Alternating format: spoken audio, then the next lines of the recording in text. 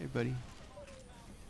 So here I'm going to utilize the cart for some corner stabs and matador stabs, strafe stabs, whatever you want to call these. Notice I saved the NG for last. I noticed he had low health and he just seemed like a soft target, so I saved the easy shank for the end. But in this case I'm going to have to just take the frags as they come. That corner there that I was hiding in, by the way, is a great hiding spot that can provide a lot of picks, but it only really works if you disguise as scout and have your secondary disguise out. That's because it's the smallest view model of all the classes. If I were not disguised, my elbow would be poking out a spy, and another number of other classes, the weapons point out of the spot. That looked like a stab to me, but let's move on.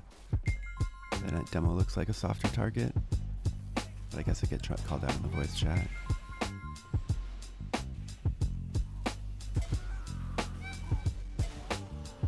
Yeah, a lot of the time with serfs, I choose to use them as a getaway, but certain times it just makes sense to go for the pick.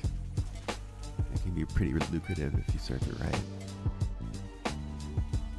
Here I'm going to take this corner kind of wide so I can get this stab. And this medic's just coming out of spawn, so I'm just going to rush him and get the stab quickly.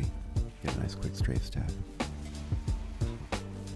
There, coming off of that ledge, you might notice that I didn't take fall damage. I did that by crouching and sliding off. That kind of reduces your center of gravity and allows you to avoid taking fall damage at certain points in certain maps. In that case, it'll let me get those stabs. For this spy, I'm not going to engage because he's got the high ground, higher health, and a more powerful gun, so I'm just going to back off.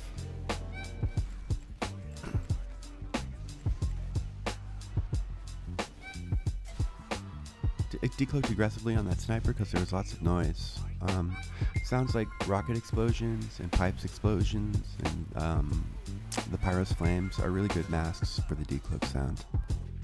It's really important to time your decloaks with sounds and distractions. Here this pyro seems pretty distracted. He's firing at something and there's flame noises all around, so I go for it. I go ahead and stay uncloaked because it looks like that pyro doesn't really notice me. It's important to be scanning and assessing the awareness of all your targets at all times. And try to get a sense of their health too if you can. That said, do avoid eye contact if you're trying to act.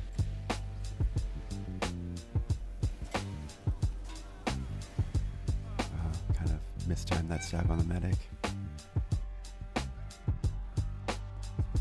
So at this point I'm just kind of reassessing, plotting out my next move and waiting for the right moment. You don't have to be moving at all times. It's more about being available for the opportunities than it is rushing to some goal, you know. There at that part with that soldier, I noticed that he didn't react to hitting me with the rocket, so I decloaked really aggressively. And with that pyro, I guess I just feel like there's enough distraction and noise to go for the decloak, but he does react to it, and I have to improvise.